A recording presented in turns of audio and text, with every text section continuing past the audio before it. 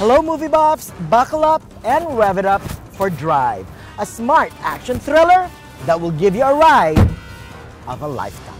I drive. Putting the pedal to the metal is Ryan Gosling. The thinking man's heartthrob is unstoppable. He nearly stole the show in Crazy Stupid Love, and he's set to go mano a mano with George Clooney in the upcoming political drama The Ides of March. No, I've been here for a while. In Drive, Gosling, a gifted risk-taker of an actor, delivers a subdued yet fully realized portrayal of a man who works as a Hollywood stunt driver by day and a getaway wheelman at night. Come on, get in. Much like Ryan O'Neal in 1978's The Driver, Gosling's character is simply called Driver. He's a man with no name and he rarely speaks. We understand his psyche from what he chooses to wear, a satin jacket with a logo of a golden scorpion. No matter what. The driving force behind this neo-noir thriller is Danish director Nicholas Winding Refn. At the 64th Annual Cannes Film Festival, Refn deservingly won the Best Director prize, and Drive received a 15-minute standing ovation. He's a good guy. Like a classic film noir, supporting roles are written with much verve.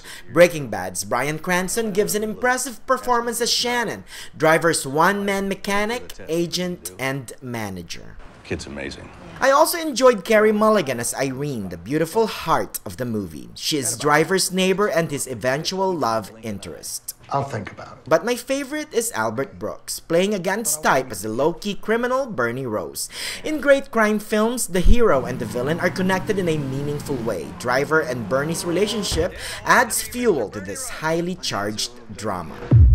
So am I. Based on the book by James Solis, scriptwriter Hossein Amini captures the tone and spirit of the novel, but gives us a pulsating material aided by rhythmic montages of downtown LA with pounding Eurosynth musical score by Cliff Martinez. Drive is an audio-visual treat.